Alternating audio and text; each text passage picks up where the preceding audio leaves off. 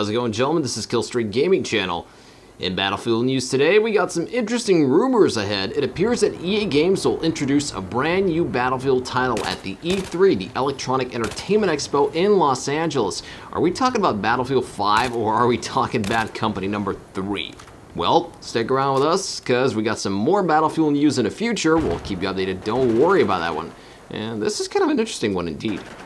I don't even know should I root for BF5 or Bad Company. So, what do you think? Battlefield 5 or Bad Company numero 3?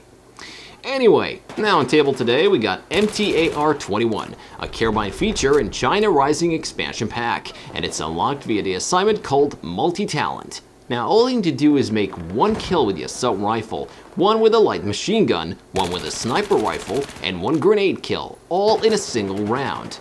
That can be a bit tricky to achieve, but playing in a high tickets conquest large should give you enough time to unlock it and get all the kills done. Now let's look at the stats and how they do well in action. The maximum damage is 25, which counts for 4 shots to kill at a very close range, and it slowly drops down to 50 damage minimum, which counts for 7 shots to take down your enemy. Standard damage model for most carabines available in the game. First thing you'll notice is a rate of fire gone nuts at 900 rounds per minute. It's the fastest firing carabine. You'll literally melt your enemies at a close to medium range. They won't know what hit them, but you'll definitely have issues while hitting your enemies at longer ranges.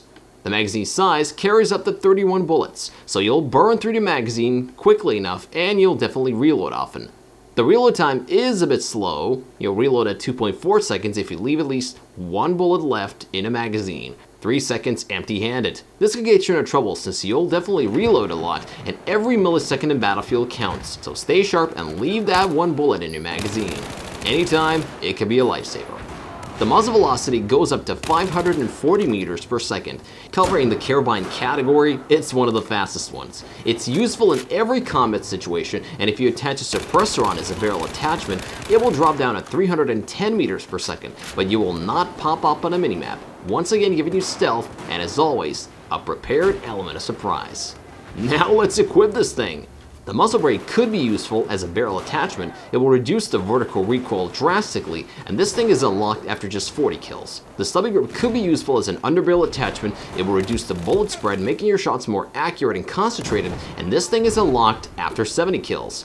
Laser sight will greatly increase your hipfire accuracy, which is very useful in close combat engagements, and especially when using the MTAR, which melts down folks in those situations. If you like to shoot while moving, the ergo grip is the most fitting one for you. It will decrease the bullet spread while shooting on a move, and it could be very useful in playing with that fast-paced team deathmatch mode. The iris sights at the beginning are not quite visible when shooting, and after 10 kills, you'll get your hands on a reflex red dot sight.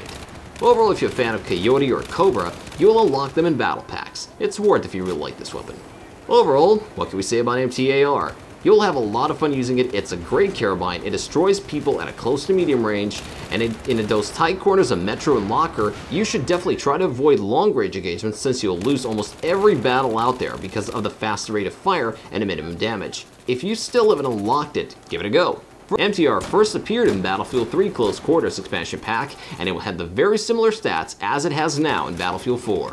Let us know in the comment section below which weapon would you like for us to review next. We use the weapon statistics from the website called Simtic.com. It's a website where you can compare all the weapons available in Battlefield 4, as well as the attachments and how they impact the weapon statistics. Thanks for sticking around with us. Hope you enjoyed this video. Make sure you watch this in 1080p quality. More videos from Battlefield and many other games are coming up, so make sure you check those out as well as our other weapon reviews. And of course, subscribe if you like the content. Leave your feedback and opinions of MTAR-21 and Battlefield 4 in general here on our YouTube page as well as our Facebook page at Killstreak Gaming.